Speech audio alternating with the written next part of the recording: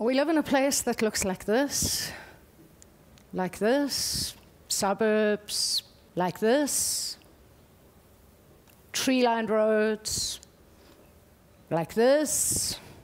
Everywhere in the world, people separated by poverty, by wealth. In South Africa, also separated by history. Most of us still separated by geography. Remember this bin, I'm coming back. I dream of the neglected, impossible spaces. Hillbrow, the most densely populated place in the whole of Africa. We ask permission from the authorities to change our city's skyline so that it looks like a future to look forward to. Usually, in response to these proposals, they say, sorry, do you want to, or please will you fill in this form, or please give us 3 years of audited financial statements. A lot of the time, they talk, there's a recession, huh? Well, the recession, it drives by. Sometimes they actually do say yes to us. They say yes a month before the Soccer World Cup when they're in a big hurry and we have to make everything look like we're always cooking here. Then we do beautiful work. Here's Mary Sabande, Joburg-based artist's beautiful exhibition, Long Live the Dead Queen, on 10,000 square meters of outdoor advertising space that is normally reserved for alcohol advertising. I kid you not. Straight on van der Merwe's beautiful land art project at the Galuli's Interchange welcomed thousands of people to Johannesburg. Sometimes they don't say yes, we get up to mischief. This is a project called the Tree Tribunal, in which I collaborated with my friend, my neighbor, Philippa de Villiers, who's a brilliant poet, and I. We wrote this statement in support of freedom of expression in South Africa. It said things like, people are not cars. They can't be herded, not unless there's a sale on. Needless to say, it blew away in the wind 3 hours after we put it up. Some dreams are like that. I really believe in the power of imagination to change our atmosphere. I believe in the power of action to make people who feel powerless all over the world, increasing numbers of us, feel a sense of power. I believe that public space belongs to the public. But the public, they drive past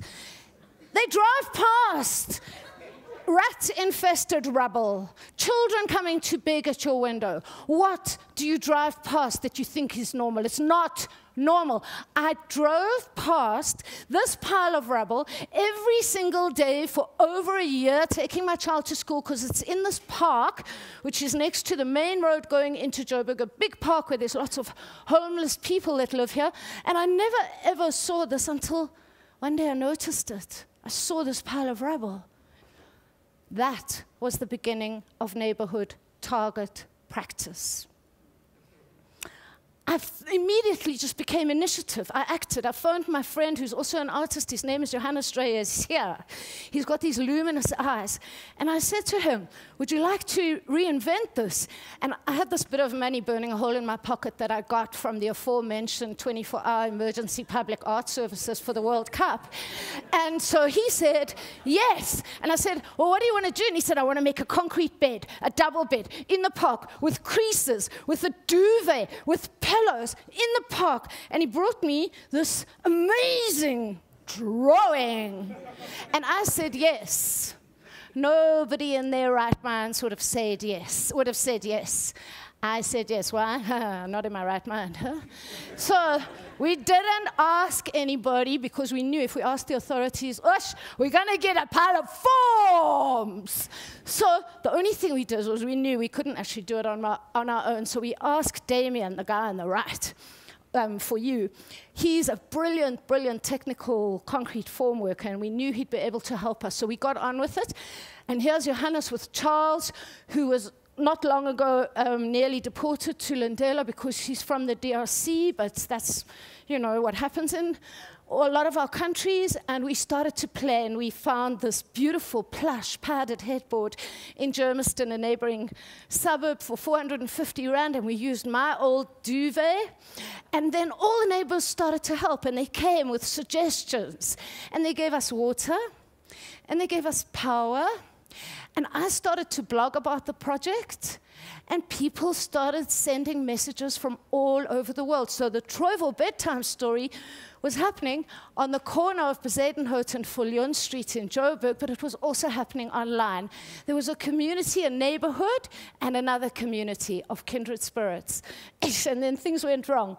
The waste mold was in danger of cracking. We got this absolutely charming message just after we'd plastered the base from these twerps. And we had a little discussion with them, actually Johannes did, in the morning, and now they've committed to doing yoga in the Troivel Park. But it was difficult. We had lots of problems. We had so many problems. We got broken hearts, things went pear-shaped, the waste mold was a problem. One night we were so lonely, we all ate cookies, we had tea. Nobody shouted because it was raining and we were missing the deadline. We worked hard. We started getting weird messages. We started getting beautiful, romantic messages. The bed started to come alive. I couldn't resist it.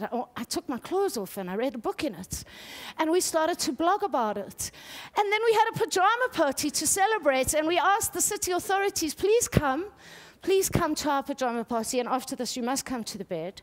Please come to our pajama party, but the city authority said no, he's sorry, he couldn't because he doesn't have pajamas. But the truth is that that would have been appropriate in our neighborhood. Many people have come, many people come all the time. They come and have their pictures taken at the bed. We know all the children know what best to do with the bed on Sunday morning. The project is about romance, it's about innocence. It's about whatever you want it to be about. That's the seam that our housekeeper Martha sewed in my duvet when it was broken. Now it's in concrete. Beautiful people come. They leave messages when times are important. The most important dog in the suburb came. That's Papalap. She's a Tibetan singing dog. Again, for freedom of expression, we covered the bed in black cloth. Speaking of which, back to the bin. It took about 4 months to make the bed. It took a day.